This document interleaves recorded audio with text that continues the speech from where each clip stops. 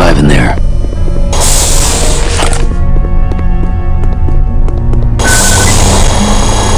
These are droid-controlled consoles. Let's see what this little guy can do.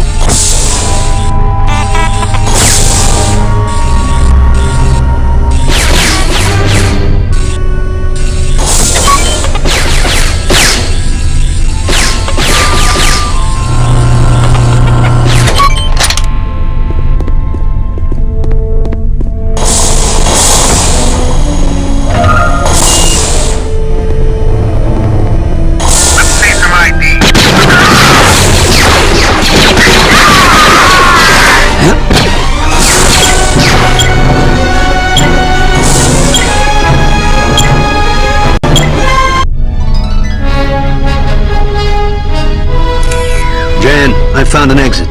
Good. Grab some of those crystals and get yourself out of there. This place is giving me the creeps.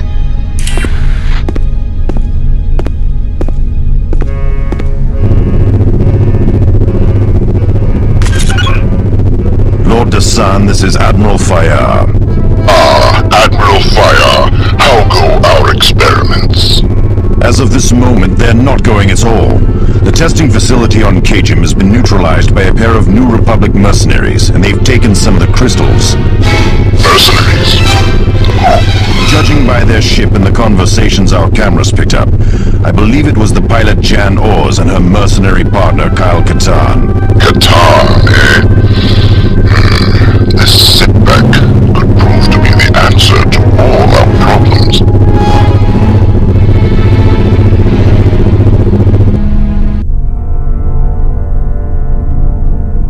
I'm afraid we haven't been able to decode any more of that transmission. Good.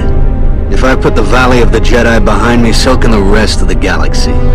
So what were the Remnant doing in that lab? Our scientists believe that they were trying to artificially infuse the powers of the Force into living subjects. Those crystals you're holding are very much like those found in a Jedi's lightsaber. Spast! But that's impossible, isn't it? You can't just give people the Force with a machine, right?